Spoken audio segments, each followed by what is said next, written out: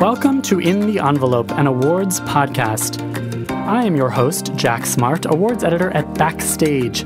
I'm here to give you a front row seat to the Emmys, Oscars, SAG, and Tonys races. Who is in the running? What makes an award-worthy performance? And what are the secrets to giving one?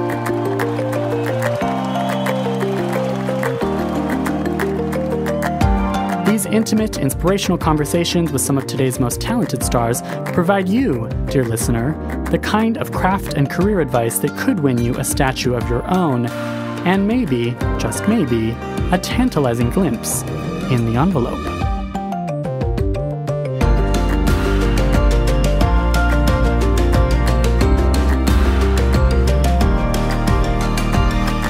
When I graduated college, I realized that this was my life. It was my only life. Cool. And I was going to pursue it regardless of what anyone wanted me to do or would hope for me to do. And I just went for it.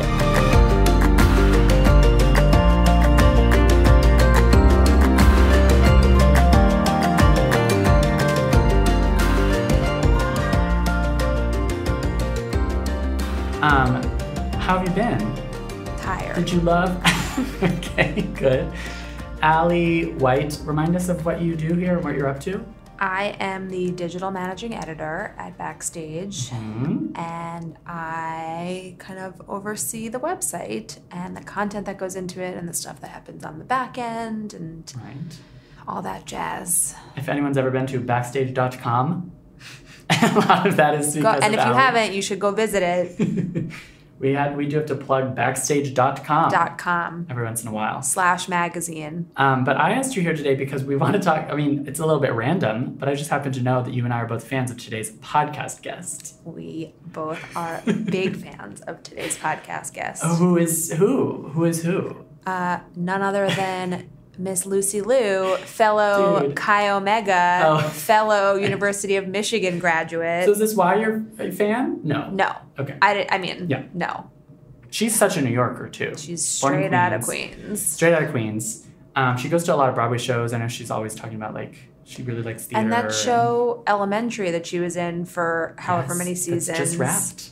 Filmed on location in New York. Amazing. So she was always all over the place. Totally. And I believe her Netflix movie, Set It Up, which we both loved. Also filmed in New York. She's incredible in that. She's so versatile. She is, because I was also looking at her, like, she's maybe most well-known for Kill Bill.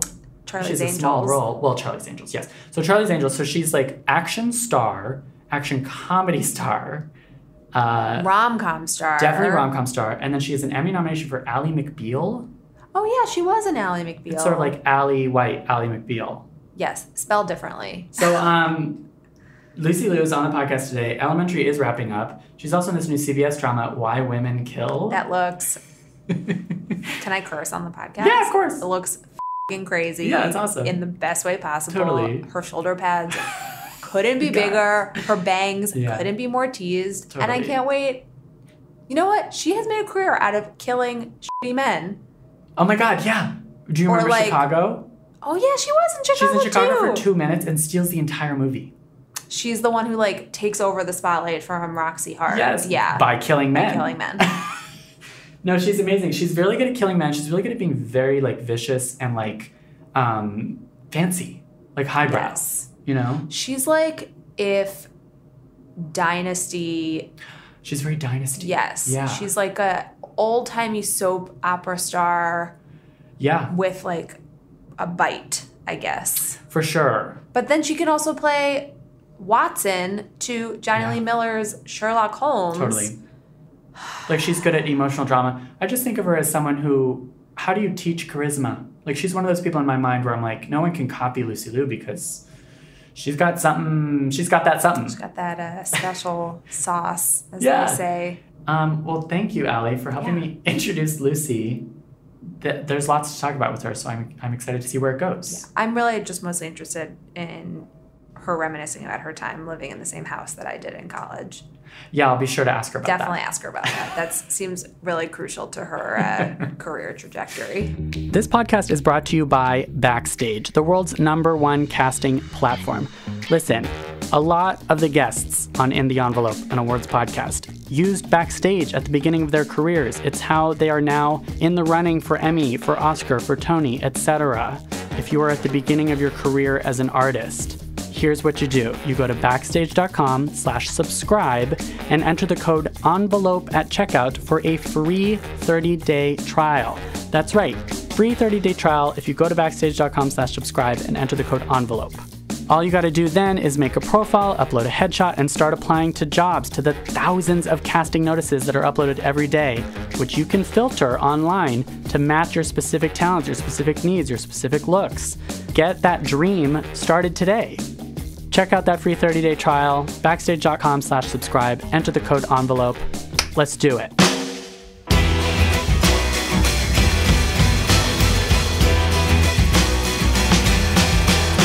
Award-winning artist and A-list star Lucy Liu is known for her fabulous work in everything from Charlie's Angels to Kill Bill to last year's Set It Up. Born in Queens and first dreaming of acting at the University of Michigan, Lucy took every theater job and survival gig until her breakout in 1996 with the sitcom Pearl. She then earned a Primetime Emmy nomination for her work on Ally McBeal and later a Critics' Choice Award for Southland. For the last 7 years, Lucy has played Joan Watson on CBS's Sherlock Holmes drama Elementary, and can now be seen in Marc Cherry's CBS All Access series Why Women Kill. The one and only Lucy Liu.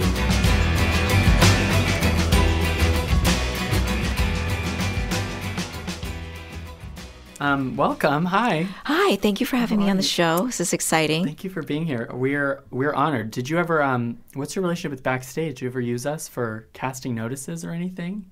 Absolutely. Did you? When I started acting, that's how I went on all my auditions. There was Backstage, and there was the Ross reports where you would look up all the agents, and the managers I think were on there as well. But you would go to Backstage, and you would look up auditions for non-equity, non-union jobs. Yeah. That's how I auditioned for all the things that I did. And then I eventually became equity, and then became a SAG member. And so it was a long, process. And it was all paper then, Yeah. And Black so and white. you'd circle everything, and then you'd go out to the auditions, and you'd show up, and you'd sign your name on the dotted line. And then, you'd wait online, and then you'd do your monologue. Yep. And this was mostly, was it theater-y gigs? Yeah. Commercials? Okay. Theater. Sweet. Mostly theater. I think there were some, student films, things like that. Yeah. That was basically how it went. There was no, I didn't have a representation when I first started. No, but by chipping away at those gigs, you eventually get that, and then you get equity. It's like the levels. Yes, when you get to a certain, when you go in for something that's equity, and they'll give you, that sort of status. Sort of this weird catch-22 where you can't get in the union because you can't do any union auditions, but then... Yeah. Eventually when you do a union job, like how does it work? I don't even know to this day. It's confusing. What was your union job that got the membership? My union job, let me think. Oh. Well, I had done a commercial a long time ago, and then I didn't join the union because it was so expensive. This was when I was in college. Yeah. It was just somebody said, on the subway, hey, would you like to audition for this thing? I was like, okay, why not? Somebody on the subway? Mm-hmm. Oh. In New York. And then... the union was nothing then, but it was still a lot. I didn't have that kind of money. And then when I actually went and started auditioning and didn't have a union card, it was even more expensive. And it just keeps going up and up. So you don't really think about that when you're, going to school. You don't think about the budget. No. The realistic. The reality of it. Yeah, exactly. Totally. So at what point, I would love to hear your whole life story. At what point was was it always acting? Were you bit by the bug? Like, what inspired it? There was nothing else. Oh, amazing. From a young age. From a young age. Awesome. Wow. I went to school as I was supposed to go to school, and studied all the academics. And then when I graduated college, I realized that this was my life. It was my only life. Cool. And I was going to pursue it regardless of what anyone wanted me to do or would hope for me to do. And I just went for it. And that's when I picked up Backstage. Totally. And just started going through it, and I didn't have any history in it, in the business, so I just sort of made it up as I went along. Yeah. I think the unknowing was very helpful because I didn't really know what I was up against. Sure. The extent of the uphill climb. Yeah, or just like who's in the room and, oh my goodness, who are these people? Because I didn't have any history of them. I didn't know the idea of power. I didn't understand that at all. It was just sort of went in so green. Sure. And that naivete, that helps. You don't have any fear of not knowing what you're when you don't know what you're doing. Totally. And you just feel like you're just going for it. No matter how good or bad you are, you're just giving it your all. Yeah. You don't have as many maybe insecurities and less self-doubt. Yeah, or you don't know who's in the room at the time, so you're just, doing your thing. Going all out. Yes, you're going all out completely. You're going to 10. Yeah, just go to 10. You just go to 10. Yeah, well, at a non-ec, when you've been waiting in line for hours, like you really gotta. You got 3 minutes. Blow it. Yeah. You better do it right. What kind of these were monologues, right? You would do a dramatic monologue. Yes. Wow. See, that's a little bit less of a thing today. I feel like it's more about scenes and and with a reader and. Sometimes you don't even meet the actors anymore. You just. Yeah. They're on tape, Right. And now it's all digital, so it's very different. But when I went in, I would do. I didn't like a lot of the monologues. I didn't feel like I could connect to them, so I did a monologue, a male monologue, a man's monologue, from David Henry Huang's FOB. Okay, really. Mm-hmm. And that was my, You're gender fluid. I did that. I was gender fluid back then with my monologues, and I also I liked Lily Tomlin's. She did a whole one-woman show, and I sort of snuck something out of there too. Oh, cool! Oh, wow, that's a fascinating. She was playing a homeless person in that one. Okay, and you had seen that? No, I had not seen it. I could not even. Read it. I read it. Yeah, cool. I mean, back then it was all about Samuel French and reading all the plays and. Oh, I used to work there. All of that in New York. I was an intern Angeles? at Samuel French. Oh wow! I mean, it just has that. You could just sit there and read. Reading plays, And then you'd see sort of in the beginning, like the people that originated the play. Sure. Wow. It's mind-blowing. Yeah, cool. And so this was all, so NYU was the first school, but then you switched. I went to NYU as my first year, and then I went to the University of Michigan. And can I ask why did you just transfer because it wasn't working at NYU or? It wasn't nothing to do with the school, actually. It was just that I was born and raised in New York. I went to high school. I went to Stuyvesant High School downtown, and then I went to NYU. I think, and I was living at home. And gotcha. I think that pressure or that lack of campus feel was just making me quite, like at 16 or whatever it was, I was like, I know everything. There's nothing you can't tell me. And then I decided, I got to get away. Gotcha. And that was the best thing I could have done for myself because I really had a greater appreciation for my family and for the city and for everything. Everything just had a different perspective. And I was surrounded by people from Ohio and Michigan. And I mean, I was not in a cosmopolitan city, and I hadn't really traveled very much at all when we were younger. Yeah, I mean, that was it. Like, it was New York. And Michigan was the draw because of their drama program. No, I did not go for drama. I just went to get out. Okay, to anywhere. Yes. And I know you studied languages there, but did you do drama? Did you do plays? Or? I did. I don't want to say I did plays. I took a couple of classes in acting. Yeah. But in those classes were people that actually majored in acting. Gotcha. Musical theater, etc. So for me, it was just something I was interested in, but I didn't think it was going to be something realistic at that time. Right. And when I went to college, I think that's where things really opened up for me because I really had an interest in the subjects that I was taking. Yeah. And I was learning philosophy and I took literature, and I mean, it was a very different way of learning. I took acting, I took ceramics. I mean, there were things that I took classes that I didn't know about, but I was curious about. It wasn't just because it was, in the syllabus sort of thing. Yeah, and you really knew. It sounds like you really knew that you had to get out of that comfort zone of the place that you had born and raised. You needed new challenges. I needed to get out of myself a little bit. Yeah. And I think, you know, running around New York City with like Doc Martens and a big Matrix, you know, black raincoat and sort of, you know, like just Yeah. me against the world. I needed to break away from that. Just anywhere else. Yeah, I just had to change a bit. Yeah. I don't think you can ever go wrong changing, even if it feels wrong in the moment. Are you basically bi-coastal? No. Or are you very much here? I'm here. Yeah. I'm in New York, yeah. I actually really want to hear about your, like, you go to the theater all the time, right? I'm there all That's the so time. cool. Yeah. Like, I was like, you were just here. I know. No, because you're such a New Yorker. Like, you live in Manhattan? I live in Manhattan now, yeah. And you love going to the theater. I've seen every play out there. Yeah. Yeah. But was LA ever like, you've taken jobs there, so was it ever I lived in LA for a long time, like over 10 years. When I first started. Okay. I was in New York. I started in New York. I did a bunch of regional theater in St. Louis, you know, San Jose Rep, you know, the Berkeley Theater, you know, things like that. I was kind of around. And then I moved out to Los Angeles based on somebody's suggestion, an agent's suggestion. So I went. I had mean, nothing was holding me back. Not a job. So I went, and then I stayed, and I enjoyed it. I loved it. I mean, you'll love it.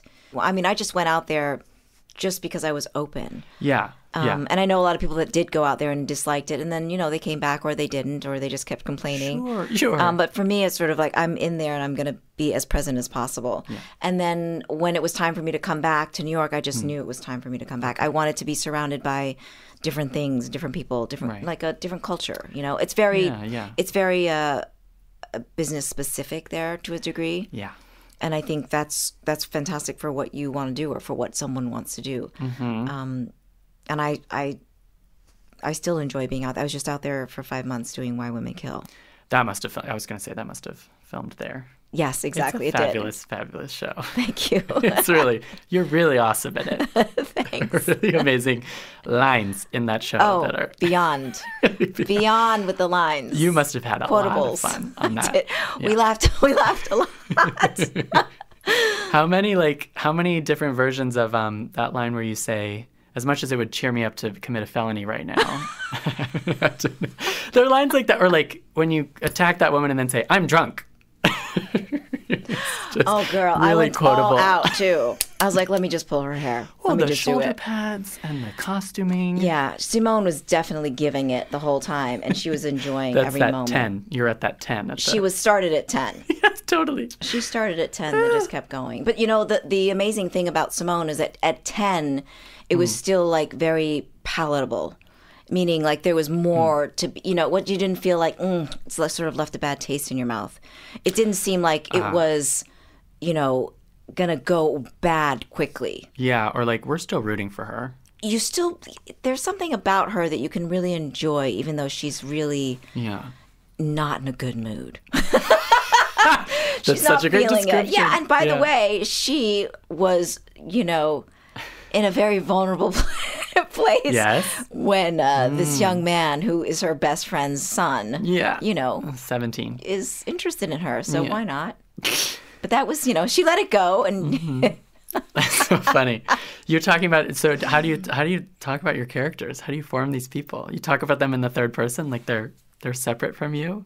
How much of your own life is in Simone? Well, that's another story. I feel like I do talk about, I mean, I usually do talk about the characters in another way, because I feel like,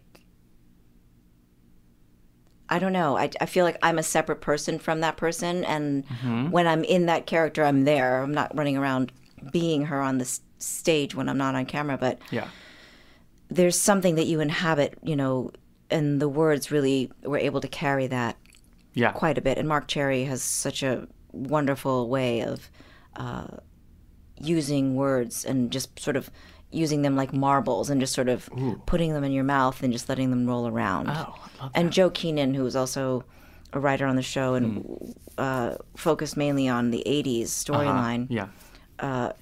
Just delicious way of adding humor in a very difficult, dramatic, sad moment. Very poignant. And, you know, obviously that I don't know. I don't want to say that it manipulates, but it really allows the audience to be part of something in a more intimate manner. Yeah. As opposed to, I'm just going to, I'm being funny or I'm being, sad. It's not that. It's just, it seems in some ways you almost give them a pause so they can laugh, because sometimes you want, like in a very difficult moment, you laugh because you're so upset, and Totally. vice versa. It's that uncomfortable laugh, or like a letting off steam laugh. Yes, or where you're crying and then you're laughing because it's just so horrible, It's just like, it's very close. Yeah, and the stakes it's on manage top to be... of each other. It's like Velcro. One needs the other. Yeah. And marbles in your mouth, yes. You must think about dialogue as... You're one of those actors that thinks about dialogue as music or as poetry or as you think about it rhythmically. Absolutely. I know you do because of your comedic timing. It's very rhythmic. Like, you understand these things. Well, I think with rhythm and with characters, they have to have a certain metronome.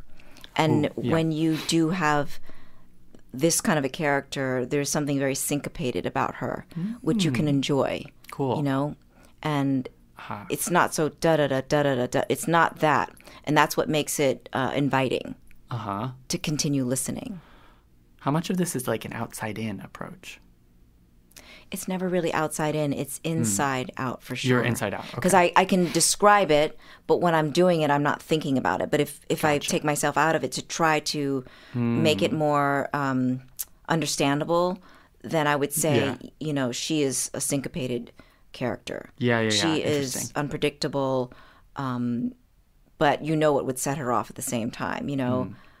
It's hard because she really does have a lot of different levels that she goes into and goes under as well. And some characters don't necessarily go under. Gotcha. Or not under all the time. And she does. Yeah. And what she's doing is very real to her at the moment, but it becomes funny for the audience. Yes. That idea of playing comedy with it's high stakes for the character. It's not funny for the character necessarily. Oh no, she's dead serious. When she's like threatening to kill people. Wake up, don't even try to die on me. You need to suffer. Oh, that was so funny. And that was another example of like, I'm laughing until you had that moment where like the ambulance is coming, but she sort of collapses a little and she's kind of like, I don't actually want you to die. Right. Like, and you don't know that. I think silent. When she turns after she gets off the phone, you think, oh my God, is she going to go over there and choke him to death or something? Sure. And then she walks over. Right. And then in that moment, she even realizes, like, God, don't die, it's a human. But I think that what I really wanted was to have her so charged that you didn't really know what she was going to do. Totally. Right. Yeah. Like, I don't think people expected her to go over there and slap him in the face. Yeah. And then she goes back to continue having a very normal conversation on the phone. But then when she gets off the phone, she sort of does a very sharp turn. Yeah. And I felt like those moments really helped define the character without exposition. Totally. Yeah. And I'm fascinated by this idea of the inside-out approach, which I don't like asking people anymore about, do you have a process? Because, of course, you don't have the same process for every character. But the inside-out approach, do you then watch yourself and go, oh, I'm so in character that do you recognize what you're doing on that conscious level? Do you like watching yourself, first of all? I don't. You don't? I don't. I mean, I've seen, obviously, the premiere, and you go to the premiere of something, you see it. You gotta, But can't bail on that. But generally, I don't watch myself because I feel like even directing, like I'll watch. If I'm directing, I'll need to see the playback, but I'll just sort of have them fast forward through it just so I can see the camera move. Okay. And make sure that that's right, because I know what I did or what I didn't do, and I know what I was in the scene with the other actors. You know what I mean? But there's other things that you can't look at when you're in the scene itself. Gotcha. Yeah. So it's informative in that way. But and I think that's when you trust the production of what they're doing and the director and cool. That you are a part of something and you're a team and you're a part of that team. So you're not just idling on your own. Cool. And what I mean by that is that I can't control outside of what I'm doing, everything else that's happening. Right. So you have to sort of trust that it's all being captured and they're getting what they need. Gotcha. In order to, otherwise you're pulling yourself apart and I think when you become that microscopic, you start to lose and dilute the essence of what you are trying to convey.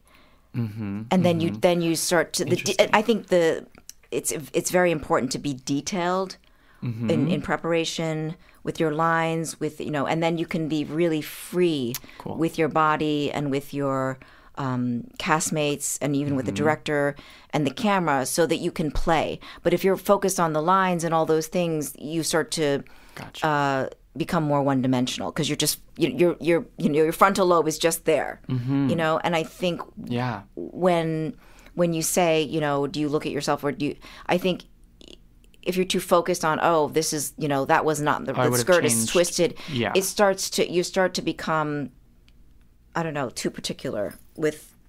Too in your head. Well, you don't go up to it's not your job to go up to the director and say, you know what, you can say I'd like another take, right? But you can't say, I see, like I had a flyaway, let's go back. Yeah. You know what I mean? Like you can't. Gotta let that go. It's becoming a little too myopic. Yeah, and you could just kind of go crazy doing that stuff. Yeah, there's a certain amount of perfection that you want in the performance itself that you elicited, or you were able to convey, or you were able to, you feel it. Like it's almost like you disappear. You don't even remember what you did when you feel like you've hit that note. That's so great. This is that's like the window into how is this true for every role? Like when you sit down with, can we talk about Watson?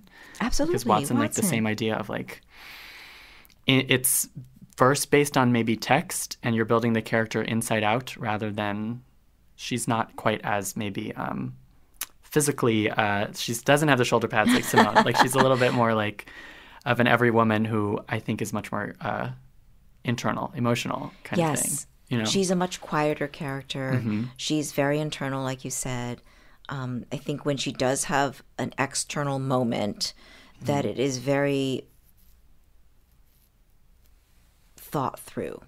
Yeah. Because she initiated her career with this man, Sherlock, as a sober companion. So there's a great deal of awareness that she has on a very consistent level of her surroundings, of the person that she's with. Cool. She's always it's more contained. She's more focused on what's happening with them and taking care of other people. And Simone is not as effusive about, others. Empathy, yes. Yeah. She's empathetic, and you see that in the end, but I think she wants more. More is more. Sure. And the through line there being like, I love this idea of like, you're over preparing, or you're thoroughly preparing for what you can control. Everything that you can't control. And you're also doing that thing of kind of letting go of all the preparation in order to be in the moment. Correct. And to be listening. You come in with all of the ingredients. Yeah. And then you allow them to decide how to, you allow yourself to decide, depending on who you're working with, what happens in that moment, what happens in that scene. But I think if you come in unprepared, and I think that, with dialogue and the aspect of the procedure on that show, you really had to memorize. I mean, It's a network show. Yeah. I spent hours and days like lost in dialogue. I mean, that's all I did. I would come home from work and I would study, and on the weekends I would take hours to study. And I didn't do it alone. I did it with somebody else, like on the phone or on Skype, whatever it was. I think that in order to have that homework done for the week, because by the time you got home from a 16-hour day or 18-hour, whatever it was, you just didn't have it in you. Your mind was just all the waves came out. Yeah, wow. All the waves in your brain, all those little nice gray matter that's like sort of clumped together and looks like the way it does. Yeah, it's all pulled out and it just looks like pasta. Yes. Yeah, and you need to be like nice and tight. You need to squish it back. Yeah, you need to get it in there. That's the thing with Alison Janney was saying that for West Wing, that her personal life suffered because she was sitting there memorizing. I don't know years. when I haven't had a personal life in a long time. Oh no. Yeah. So is that true? Like what's the schedule for that? It's over Well, we now. did 24 episodes a year, so it was 10 months out of the year, and then we had about 6 to 7 weeks, and then we'd go back into pre-production, and then we were on 5 days a week, and long hours. Do you get used to that, or is it too? It just sounds exhausting. You do become used to it because it becomes this sort of marathon where you're not just trying to get to the end; you're just trying to pace yourself. Oh, cool. To get to that end of the season or to the winter break. You And get then good at that. Yeah.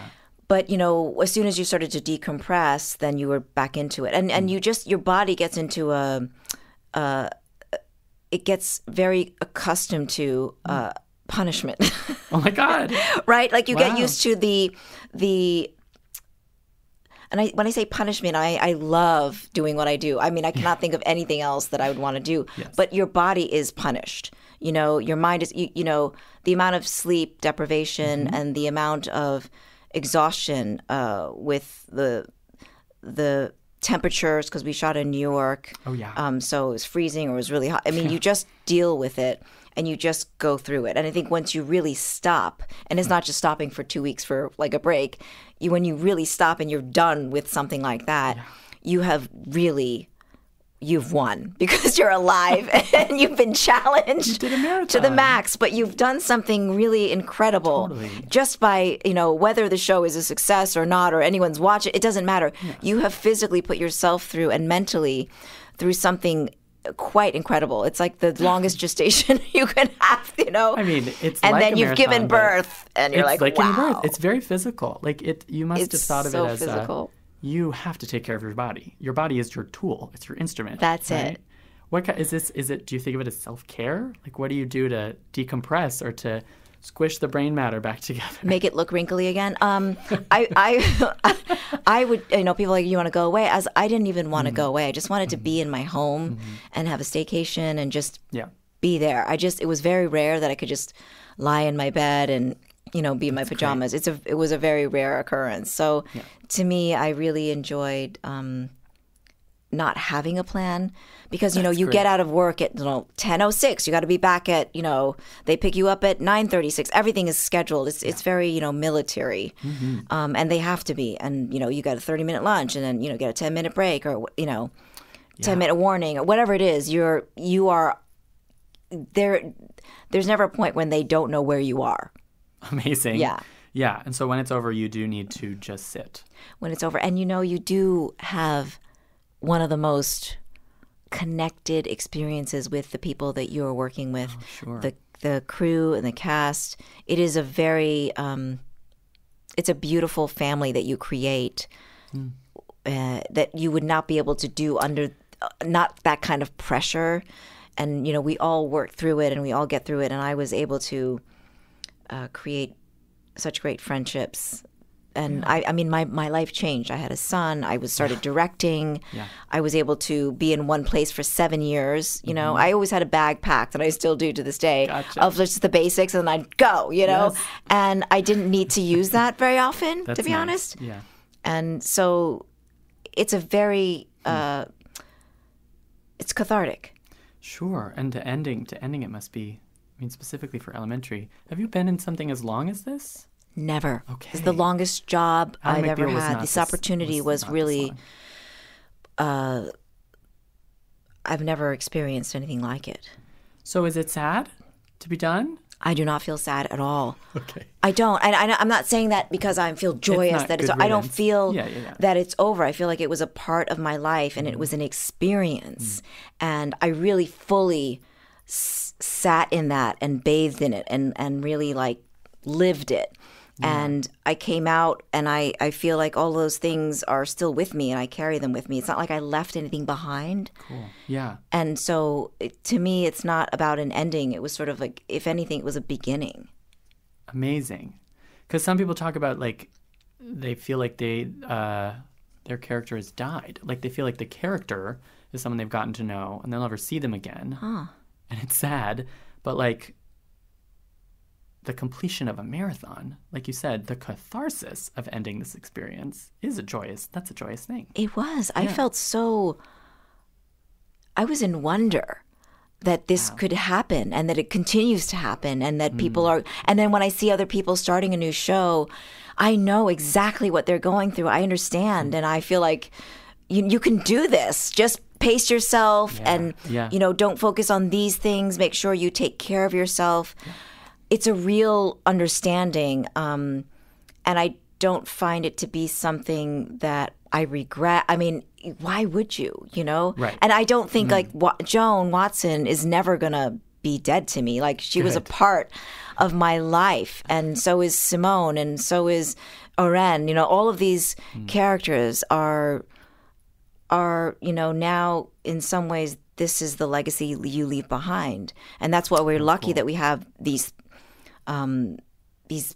stories on film that you can sort of relive, or sometimes like it's impossible to see all the content that's out there now. So absolutely, you get to see something for the first time, that you may never that was been out forever that nobody saw, or everybody saw at the time, but you didn't. And now I'm able to sort of sit and enjoy this library that is going to be in perpetuity essentially, and everyone has that access as well. That's awesome. Yeah. Gosh, and I'm thinking too of like you've to me, sometimes you look at someone's resume and you're like, this person's never had a dry spell, but I know that you must have, and you've worked in so many different genres, so many different projects. And like, what is your relationship with rejection and with? You mentioned the self-tape thing. Have you ever sent in a self-tape? Are you auditioning still? I have sent in a self-tape. Okay. I mean, a while back I sent in a self-tape for a movie that I didn't. I was like, "There's no way," but it was a small part. Okay. And but people do. I mean, I know for me when I'm directing, and when I was acting in shows, and I couldn't go into the actual casting office, we would cast people off tape.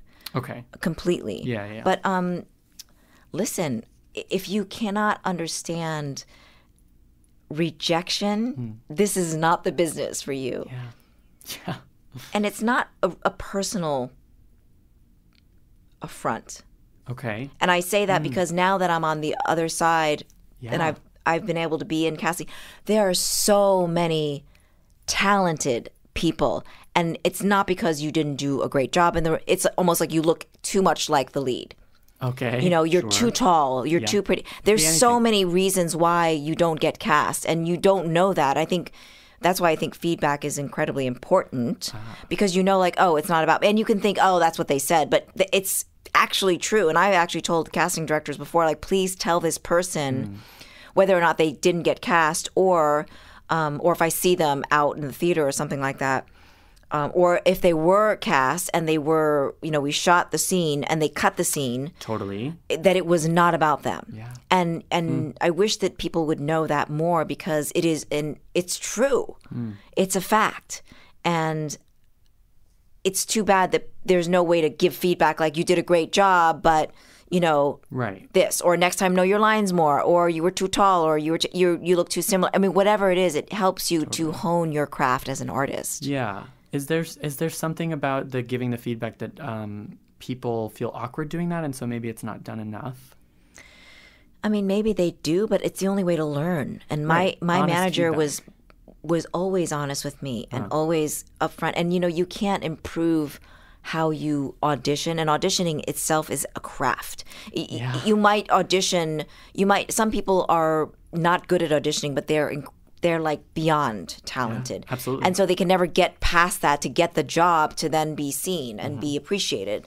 Yeah. And so there is sort of a section of just, if you can audition really well, doesn't mean you're the best actor. You just know how to, walk into a room and present yourself. Yeah, totally.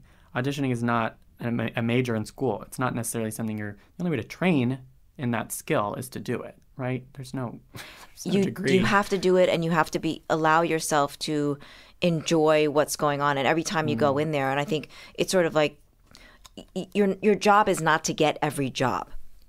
Ah, cool. Your job is very much like the lottery. You play the lottery, you win once. Great. You just keep playing. That's what you do. You cannot expect to win the lottery every time. It's not possible. It's not, it's not what the goal is. The goal is to win, but you've got to go in there. You've got to play. Yeah. You got to play to win. Yeah, and love that, and be okay with the not winning the lottery. Well, know that you went in prepared. You felt comfortable in the room. You felt like yourself in the room, and then when you played the character, you were yourself. I think what I see, and when I go in is like.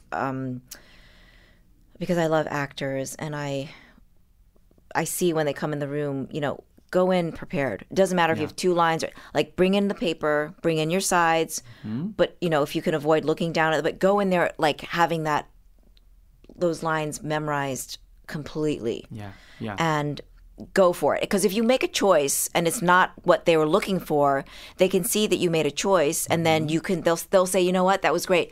Can you try it this way? Because they know you made a choice.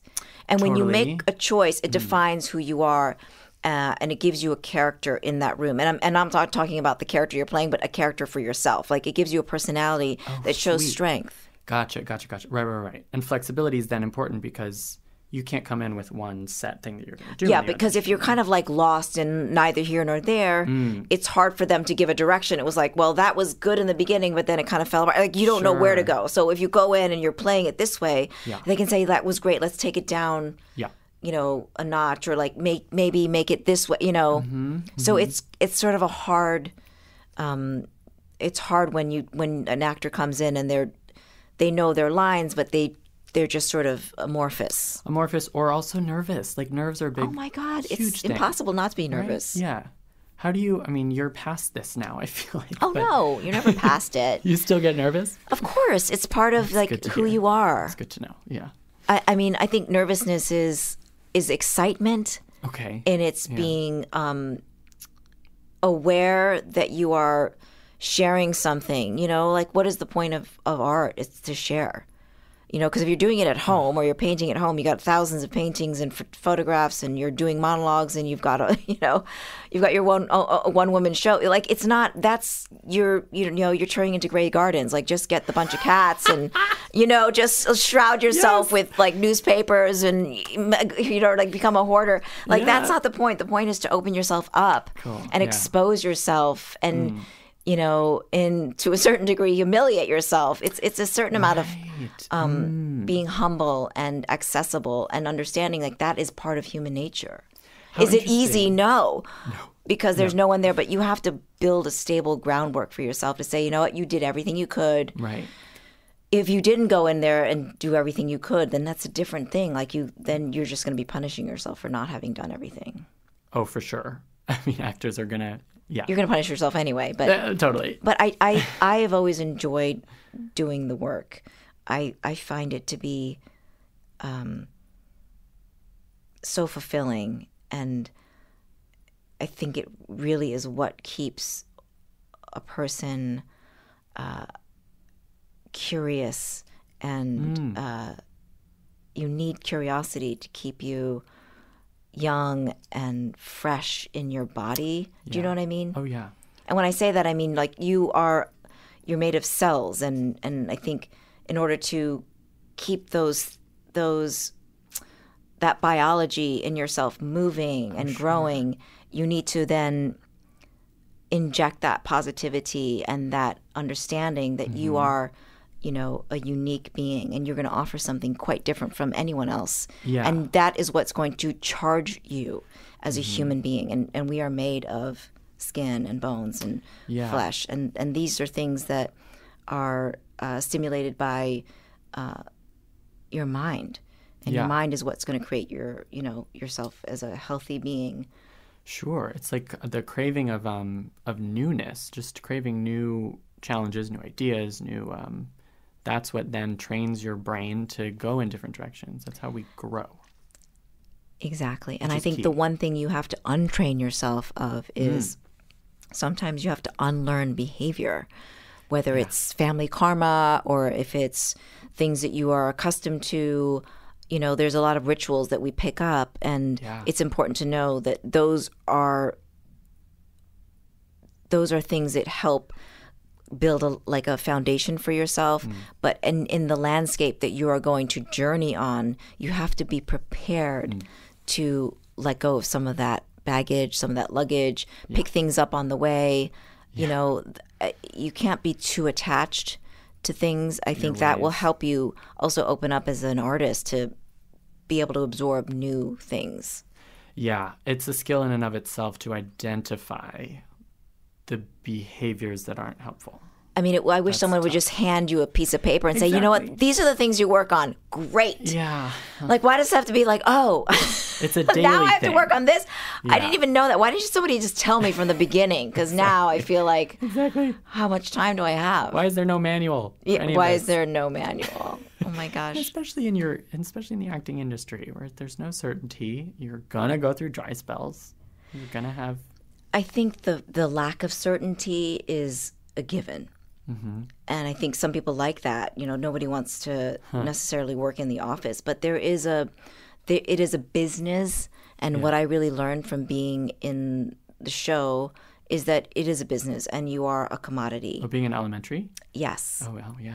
Because it's about it's like commercials and who's going to invest in that show, and and you have to understand we're in our bubble, like talking about the characters and where we're going, and they're talking about something completely different, and so there's an amount of participation that you also have to allow in that sector. Yeah, that is very important. Like doing press, being available for I don't know, just understanding that is an important value. Sure. It's not just about this one it's thing. About the craft. It can't just be about the craft. Because like you said, great gardens, then you're just at home on your own. Well, you know what's weird is that you do think it's about the craft until you show up and you realize it's not. It's a very different, it's like I said, when you go behind the scenes, you really see how different it is and how, and I have to say that people do protect actors. Like they really say, oh, this person cannot work, this amount of hours, or they have this out. I mean, you would hope that that's what they would want. Mm-hmm. But,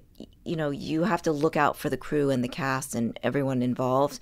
I think that's your job as the producer or the creator, because you're not going to get a good product. And maybe you will, but you won't have loyalty. People can't last that long given the givens. Yeah. There's a lot more going on than just line memorization or just that inside-out character approach. It's a lot of factors. There are. And, sometimes you don't really have to involve yourself in them if you don't need to. Sure. But if you want to sort of open up and understand why some things happen, you can always go behind the scenes and sort of hang out and find out. And direct and cast. Yeah, or just be in the office or intern somewhere, or, just being a fly on the wall can really teach you so much. Absolutely. That's great advice. I think I have to ask you these silly questions now. Oh, I love silly questions. This is called the Backstage 5. But we talked about how you got your SAG or equity card. Do you remember which? I got my equity card first. Okay. Do you remember what show that was? Let me think. And when was this? You came back to New York after... After I graduated from Michigan, I came back to New York. I was selling T-shirts in Soho.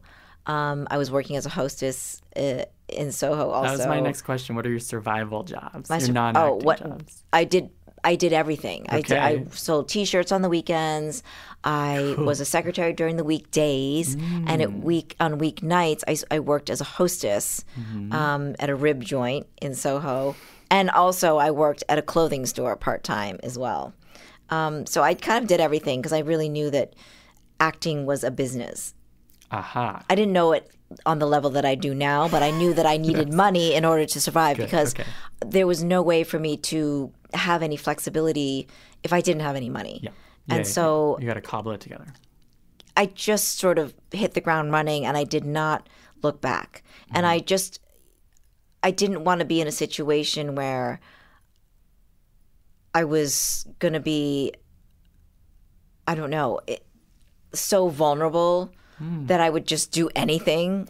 Oh, yeah. And so I wanted to have I needed to have some savings, like whether it's like $500 or $200. I just didn't want to be broke. Yeah. You know what I mean? As it was, I was sleeping on the floor in my brother's studio apartment with his roommate in a bunk bed. Like it was just, everything with no kitchen. So that was happening. But I needed to get beyond my flexibility, feet. I didn't want to be like on my knees. You did the New York actor life. I did it. I fully did it. Yeah. For how long? That was a couple of years, or just only right after you moved back? I want to say it was for like maybe a year and a half or so, and I then moved out to LA. Like I was auditioning here, and then would do I did extra work. Oh, okay. Oh. On commercials and things like that. Yeah. And then I went and did some theater.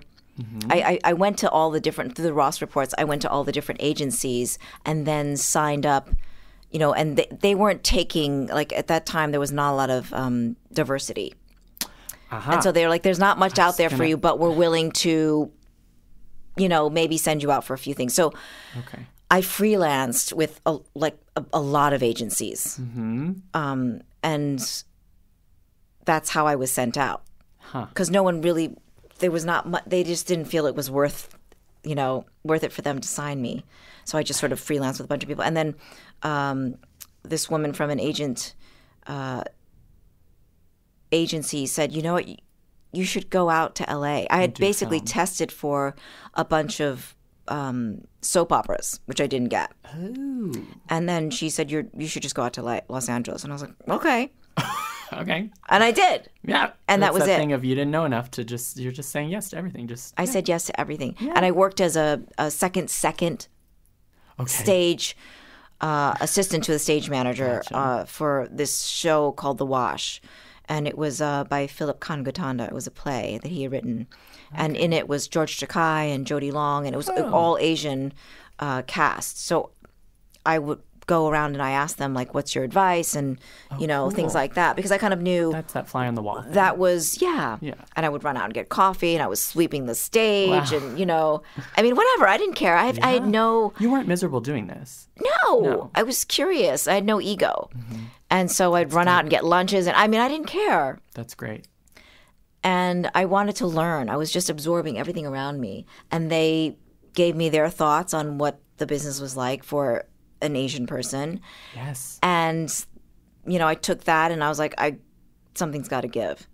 Okay. And so knowing that, I just kept going. See, because I wanted to ask about representation and the idea of like blazing a trail, because you didn't have a lot of examples of people who, like, did you think about representation? Were you just, is it that thing of you didn't know enough, so you just kept going? Or is it like...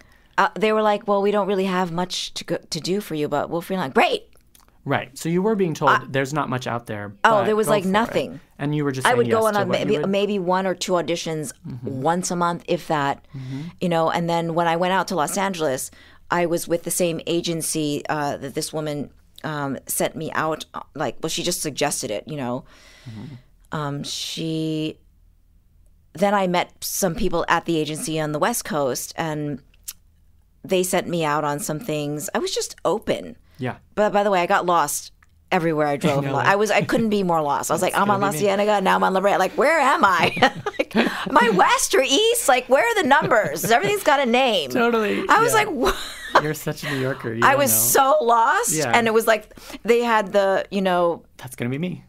You're going to be good. Because you have like GPS. Google. Yeah. You have that. But at the time you were lost. Oh, it was next level. I was like, I'm south, I think. I don't know where I am. But that's why you have to really leave yourself enough time so you don't get lost in audition. Yeah. But then this woman that I met there, who was an agent, called me. She left the agency and called me after I'd done a guest stint on LA Law. And I was speaking Chinese the whole time. Oh, my God. And she said, I don't know what you said, but I felt like I understood what you were saying. And I really felt what you were trying to convey. And I left, my agency and went with her. Okay. And never turned back. Amazing. So, and then she became a manager, and now she's still my manager to this day. Oh, sweet. Yeah. Oh, wow. Okay. So we've been together for... Was Ally McBeal soon after that? Ally McBeal was... it was Pearl. Break. With Rhea Perlman. It was a 30-minute comedy. Yeah. And Rhea and I are dear friends, and she is my mentor. And then I did Payback. Okay. With Mel Gibson, and then I did Ally McBeal. And all of these things were connected with the team of people that were working with me, because Mary Ellen would send me out on things that were not listed as Asian. Gotcha. She just kept pushing it. Yeah. She just kept, and I'd go in there, I'm like, I'm the only person in here that's of any color. Well, of course. But then it's also, I do feel like you've played a lot of roles that on paper didn't specify, didn't need to be Asian, but which is huge. Before then, yes. It was Right. always like Before that exotic moment, or yes, like the, exactly. you know, You're speaking just the Chinese mistress. and, like, And this was a new opening. Totally. And it was a forced opening. Yeah. You know, it wasn't like, hey, it was like, it's like, Kick kick that door the down. door down. See, I like that. There you go. With both That's the feet. answer to that question. Yeah, exactly. You know, and you just do it and you just keep going and you don't think about it. You don't think that you're, overthink you know, it. everyone's like, oh, you're a pioneer. I'm like, not really. I'm just doing something because I want it, because I believe in it. And I think that I'm bringing something different to it. Sure. And then so Ally Sure. McBeal And the- happened. And the then hard work is part of that, and the talent is part of that, and the experience begets experience, and you it's a just keep going. connection of all of these things, yeah. the ingredients that will create this. Sure. And it's not that you set out to be the most famous Asian American actress Right. in the world. No. Yeah. It is like a true passion and love for what I do. That's what's in driving it. conjunction with, you know, having a group of people or to say, you know what, I'm just going to cold call. Oh, amazing. Or I'm just going to send you in. Send you in. Yeah. People What's the rooting worst that for can you. happen? Yeah, totally. Exactly. Yeah. I love that. Why not? Just say yes. Why not? Yeah. That's great. Oh, my God. What is one performance every actor should see and why? Film, TV, theater, anything. There's so many. I have to say that I saw Kate Blanchett Mm-hmm. in A Streetcar Named Desire Oh, amazing. Oh. at BAM. And when I walked in and I sat down in the theater, and it started, the lights came up and she started, and I was with my my other manager, Peg, and we were sitting in the audience, and we looked at each other, we're like, she's already playing the end of the show. Oh. It was already at 10. Oh, my God. Like, where is she going to go with this? We're like, How do you sustain? yeah, we were like, this is going to be a long, 2 hours or what. Yeah. She elevated this character and this show. It was mind-blowing. I bet. I mean, That's I awesome. couldn't believe what happened after that You moment. start at the end. She created this character that, in your mind, you kind of know where it's going. You have obviously it's a classic. Mm-hmm. Very different. Wow. It's seeing something with the same materials, the clay, all of it, and it's a completely different sculpture. It's a completely different form of art. Mm-hmm. She changed what this play, it's almost like she took the words and just made something completely different. And it's like brownies and a souffle. I don't even know. She just took it and she blew it out of the water. And this is quite a while ago. Yeah. But it was, to me, I've seen so many wondrul performances. That's the one, though.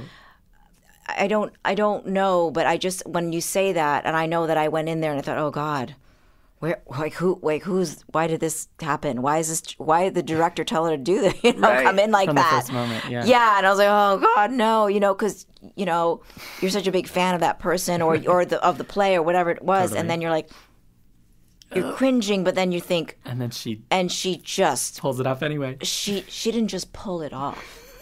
It's like she recreated another planet and then was like, come on, Yeah. and invited you on. You're like, there's water there? And she's like, yeah, like that. That's such a great metaphor. Yeah. I love when you're watching something and you're like, did this person invent acting? Like, I've never seen acting before this moment, She was that. The whole thing was alive. That's awesome. What is your worst audition horror story? Oh, so many. I was in a room with a group of people, and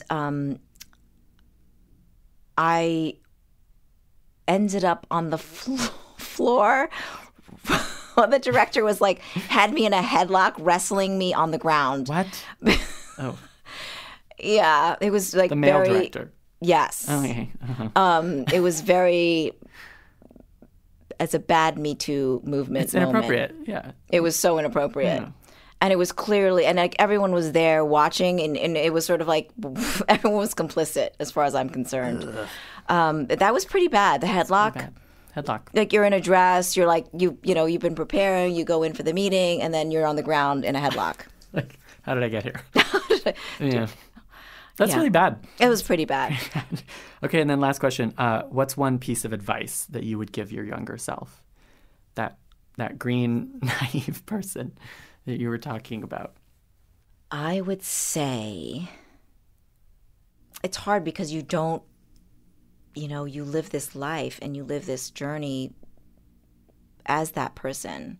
Mm-hmm. So you don't want to say, you should have turned left when you went right, Yeah. So I feel like we made all the right turns, and you press on the gas in the beginning and then you ran out of gas for a little bit. And so it's hard because, you don't learn. You're like, oh, now I have to sort of fill the tank when I see it's going down. So it's if I were to give anyone, especially myself, some advice, I would just say to stop. Even when you don't want to look around for a minute. Yeah. Just because it goes by so quickly.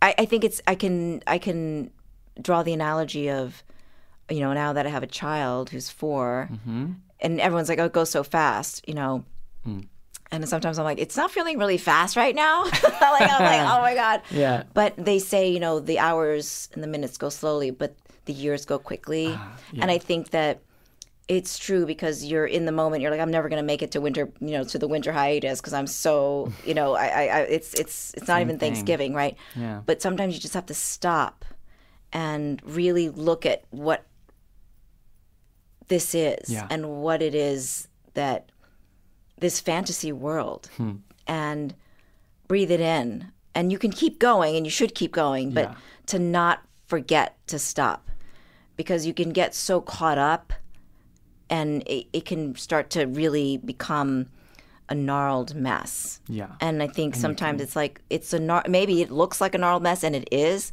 but what a gnarled mess. Yeah. Take right? a moment and just look at the Because, at the mess. Coming from wherever that I came from, and to be living this superb life. And I've enjoyed every minute of it. And I do think sometimes I didn't really stop to look and think, oh, this is wonderful. I did, but I want to do that more. Yeah. Yeah. That's excellent advice. It's really, really good because it's also simple. Stop and take a breath and look at it, at the gnarled mess. Stop and look at the gnarled mess and like, what a gnarled mess and wonder, Yeah. Like, oh, this is incredible. Yeah. Going back to that idea of curiosity. Like to enjoy the mess, even if it's a mess. Yeah. Not like, oh, how get, Yeah. Like how to get myself in this headlock, It's like more like, kind of laugh at that. Yeah. Yeah. Lucy, thank you. This was really awesome. Are you kidding me? I'm obsessed. I'm obsessed with you. I was obsessed with you before, but I'm really obsessed with you now because that was an excellent one. Really. I'm going to make a t-shirt for you. What a gnarled mess.